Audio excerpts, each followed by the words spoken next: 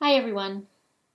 I just wanted to recap my last video I made about the basics of owning a snake for the first time, because I'm a first-time snake owner. So I'm just going to go over it step by step really quick. So the first thing, the basics that you'll need for your snake are going to be your terrarium, your water dish, you need a hide spot, a branch maybe, something they can climb on, the bedding, and some sort of heat source, and that could be a heat lamp or a heat pad. I have a heat pad.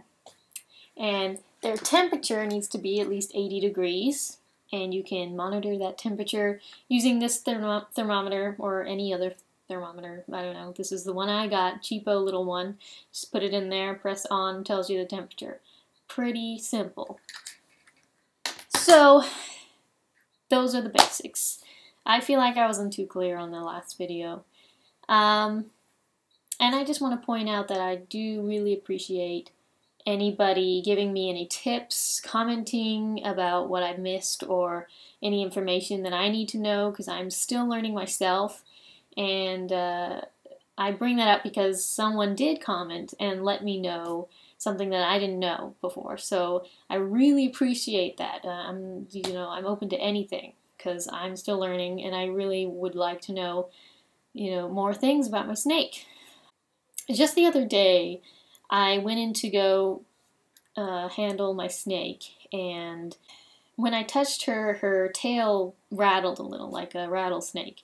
So I looked up tail rattling and from corn snakes, because I thought it was only maybe a rattlesnake thing. What I found out is it is a most, I guess, an all snake thing. I'm not sure of all snakes, but most snakes do that to imitate the rattlesnake or any other snake that shakes its tail, so that it can basically let you know, hey, I've been threatened, don't touch me, or he was startled or something.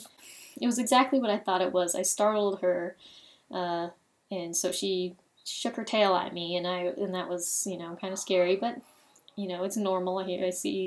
I hear a lot of people saying that it's normal and it happens all the time. So I'll expect her to do that again in the future if I ever do that again. But from now on, I'm going to make sure that she sees me and she's aware that I'm there before I pick her up or handle her, so she doesn't think that I'm a threat.